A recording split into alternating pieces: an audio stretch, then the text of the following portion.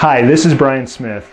Today is video number 13 in my Linux video series, and today we're going to talk about Driftnet. If you haven't heard of Driftnet, it's a network sniffing utility, but it's kind of unique in that what it does is it looks at network packets that are traversing the network, and it'll decode those packets and see if there's any images within those packets, like JPEG pictures. And if so, what it'll do is it'll extract those out of the packets and display them on your screen real time. So if you have a link with a lot of internet traffic going through it, you can pull those images out and display them in real time to monitor the network. So what we're going to do today is demo this, and this is our lab environment we're going to use today. So we have a laptop that's wirelessly connected to a wireless router. This wireless router is plugged into this server here. This server has dual network interface cards. We have ETH0 and ETH1. The wireless router will be plugged into ETH0, and ETH1 will be plugged into our internet connection. This server is running Kali Linux, which is a security-focused version of Linux, which happens to include Driftnet by default.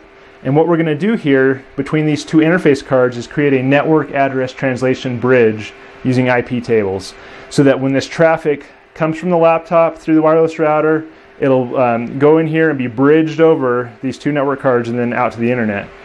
Now that's one important thing you have to keep in mind when using Driftnet or any other network sniffer, is that you have to have access to see the network traffic somehow.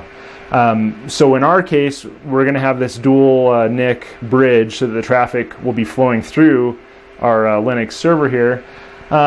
There's several ways you can do this. If you have a managed switch, you could set up port mirroring or a span port. If you have a hub, you can connect all the devices into a hub, which will create one broadcast domain so that all the computers on that hub see each other's traffic. So there's several ways to do it. We're just going to use this, this method for this demo.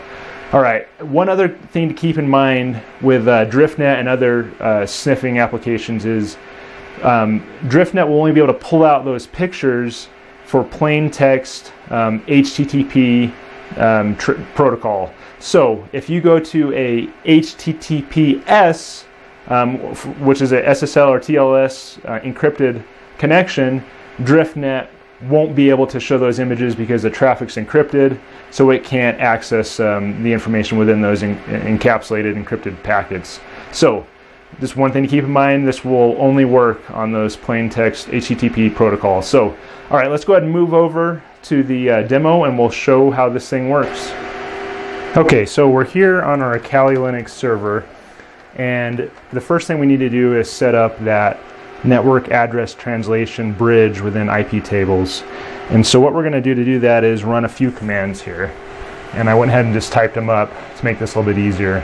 So we're going to use sysctl to set the IP forward to 1, which enables it. And we're going to run these three iptables commands. These will basically enable NAT, or network address translation, and forward the traffic from ETH0 to ETH1. And I'll include these commands in the comments of the video for your reference.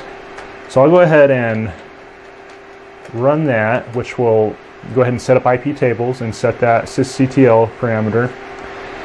And now our traffic will be, the bridge will be active, and what we'll need to do is go ahead and run Driftnet. So we'll do Driftnet -i ETH0, and this will tell it to listen for traffic on ETH0. So I'll go and run that, and that'll bring up this new window here, and I'm going to maximize that. Okay, and basically what will happen is this is where it'll show the images that it sees on the network. So let me zoom out here a little bit. Okay, so here we have the laptop that's wirelessly connected, and I'm on eBay. And I'm just going to do a search for Linux. Press enter here. And what you can see happening here is as the images load in my web browser over that network link, Driftnet is pulling those out and displaying those images on the screen.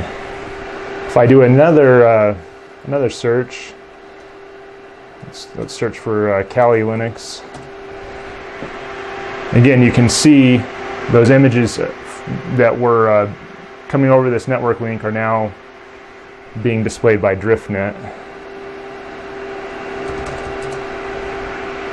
There's a search for Ubuntu. You can see the images loaded. Now another cool thing you can do with Driftnet is if you don't want to display them on the screen and instead you want to save the images to a file, Driftnet supports that as well. Just check the man page for it, for the parameters to do that. So I hope you found this overview and demo of Driftnet helpful. If you have any questions, please post them in the comments. If you found this video useful, please subscribe. I'll be coming out with some more content. Thanks for watching, and I hope you guys all have a great day today.